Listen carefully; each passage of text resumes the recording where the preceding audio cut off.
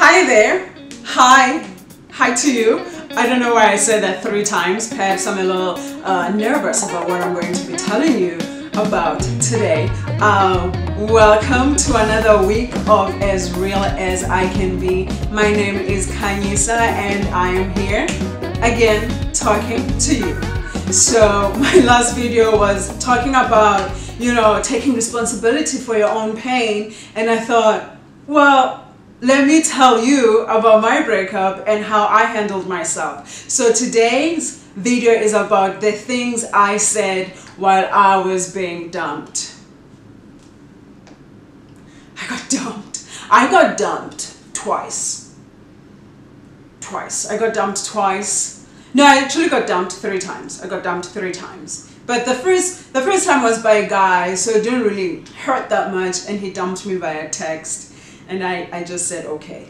But I wanted to share with you guys mostly so about my most recent breakup, which would be the breakup before this relationship that I'm in now. And I really want to be honest and vulnerable about the things that I said while I was being dumped. I got dumped. I hope you never get dumped. My wish for you is that you always do the dumping. But I hear that it really hurts to also do the dumping. I don't know, because I was dumped. Here we go. And I'm going to tell it in a story as the events were unfolding. And I'm going to do it in a way where I talk mostly about myself and how I handled myself in that situation. When I look back at that Kanye, I'm like, girl! What were you doing? Okay, so the first time she dumped me, we were sitting at this beautiful resort restaurant that was a 2-minute bike ride from our house. And you know when you are with someone for so long and you start picking up on their social cues and you're like, something is off, but you're so scared to ask because you can feel that it has something to do with you. But you ask anyway because something is really off. So that was the situation. So we're sitting at this restaurant. I'm looking out at the water. It is beautiful, tropics. We were living in the Philippines, right? And everything is perfect. The sun is out. It is warm. But at this table that we're sitting at, it is cold as fuck. So I finally say it and I'm like, what is going on? And she says, you know what? Something is going on, and to be honest with you, I'm really scared to tell you in person. Pause. We've been together for 7 years. You would think after 7 years you just say shit, right? No. So she says, I brought this notebook with me and I would like you to give me maybe 10 minutes so that I can write to you. And I'm like, oh, okay, yeah, sure. And the silly thing, well, not silly, but crazy thing is, as she's writing this letter, in the background is our favorite song, which is the very first song that I ever sang to her, which is Sorry by Tracy Chapman. Sorry, it's all that you can say. I hope you know the song because it's beautiful. I will keep singing it, but I want to make this video short. But anyway, and she writes this letter while acknowledging, oh my God, this is really hard because the song that is so important to us is playing on the radio while I am writing you this. I'm like, breakup letter. So she writes it and she gives it to me and I read it, and my first reaction is, I'm Kanye, bitch. I don't get dumped. So I go, and this is what I say, word for word. I see what you wrote here, and what if we table it? I vote we table this breakup. I don't even know what tabling a breakup means. It's either like, okay, fine, bye. But my thought process was, you're gonna change your mind. Let's give it 2 weeks. Let's give it a week. Let's give it a few days. You're gonna change your mind, and we're gonna be good. And fair enough, she agrees. We table the breakup. Life goes on. But it's different because at the table is that breakup. And obviously there were things that were happening on the side that were fueling the breakup. You know, it was, the love is gone, I'm not in love with you anymore, I love you but I'm not in love with you anymore. That, hearing that it really sucks. But then, you know, and I was like, let's table it, maybe we can do things to rekindle whatever it is that you feel like is lost in this relationship, right? So in wanting to fight and hold on and stay, I was like, no, we're not doing this. 2 weeks go by. The thing that was big that was happening here, if you've read my book, you're going to know what the thing is. The thing is there and it is not going away. It keeps happening. 2 weeks go by and we owned a boat that would take tourists from, we did 2 types of tours, day tours and 3-day tours. Anyway, this time, the second time I was dumped by the same person, she had gone on an expedition with the boat.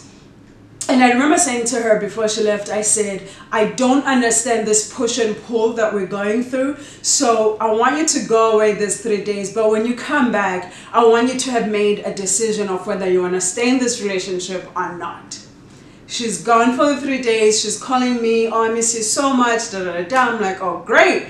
She's in it. She's missing me. It's all lovely on the phone. Then she comes home. Then something told me. Something told me, look at the phone. So she's in the shower. I take the phone. I search. And I'm searching. And I'm like, I feel like something is in here. So I just fucking search that shit. And then I find what I was looking for. There's a text and it reads, don't text me on Facebook because Kanyisa has access to my Facebook. If you want to text me, babe, you should text me on my phone. I went cold inside, ice, freezing ice. And I was like, okay. And then she sits outside. It's 2 in the morning. We argue.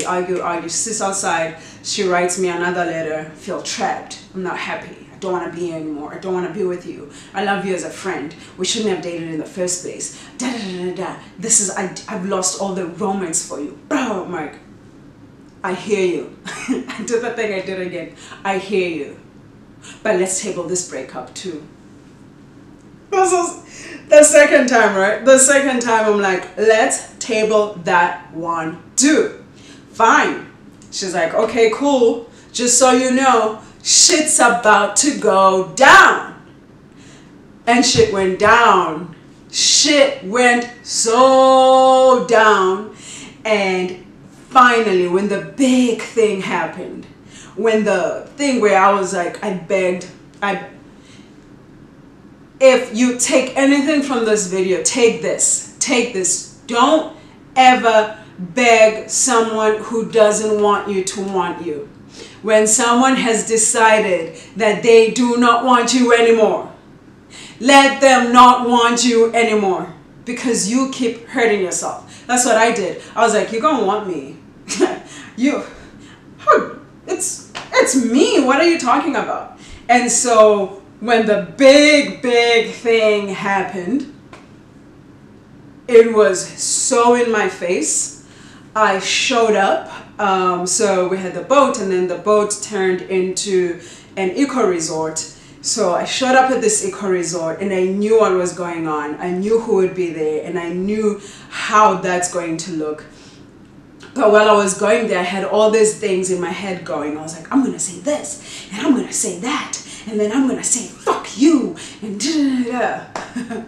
But when I got there, all I said was, I'm done. I am done. You can have it all. Have the boat. Have this. I'm out. And I said, when I think about this next part, I'm like, okay, even when I'm in pain, I'm still a little full of myself, or faking being a little full of myself, because the next thing that came out of my mouth was, I'm done, and I promise you, you will never, ever be with someone who can love you the way I loved you. You will not find the love that I gave you, because I was good at loving you. I made loving that person like something that I need to perfect, like it was a mastery, like I had mastered the art of loving this person. I knew the things she wanted, the small, the big, the loves, the giggles, the tickles, the holding. I had formed my identity around loving this person. I had identified who I was with loving this person, and I said, you are not going to ever find someone who will love you the way that I loved you. And now in hindsight, when I look back at that, there was so much pain that was informing all those things that are coming out, because now that I've gone through that and I look at the way that I handle myself in that breakup, or the things that I said, the begging, the crying, and all those things, of course it was pain. But honestly, at the end of it all now, I'm like, I wish you find the deepest of all love. You know, like we are so conditioned to hate our exes and to wish them bad things because they hurt us so much. But I feel like, no, I wish you well. I wish you good. I wish you joy. I wish you love. I wish you 50 children and 100 grandkids. And the reason I did this video was to sort of say that sometimes we find ourselves in situations that we can look back on and say, I'm not that person anymore, and that's okay. And you know, relationships are such a hard thing to navigate. They're such a hard thing to work on, right? And when they fail, we feel like we have failed. When they crumble, we feel like we have crumbled. And so I want to share this story with you because I feel like if you're going through a breakup, or you've gone through a breakup, or you know, you've been dumped, or you've dumped someone, I don't know, it all hurts, is that you will be okay. You know, we think in this moment we're not gonna be okay. I can make you this promise that you are going to be okay. You're gonna look back at it and maybe tell your friends and be like, oh my God, I actually said that. Cringy. And you're going to forgive yourself and move forward. And you're going to work on yourself and grow and heal. And you're going to meet somebody if you're monogamous. And if you're not monogamous, you're going to meet other people who make you feel loved and accepted. And yeah, that's what I wanted. That's the story that I wanted to tell you guys today, about how, you know, the things that I said when I was being broken up with, and maybe let's call a spade, and say the things that I said when I was being dumped. And you know, I regret none of that. I think it was just part of my process, and I want you to not regret anything that you say when you are in pain. It is part of your process. I'll see you guys next week, and hopefully we'll have a fantastic week, all of us. And remember to just love yourself, be easy with yourself, and be kind with yourself. Bye.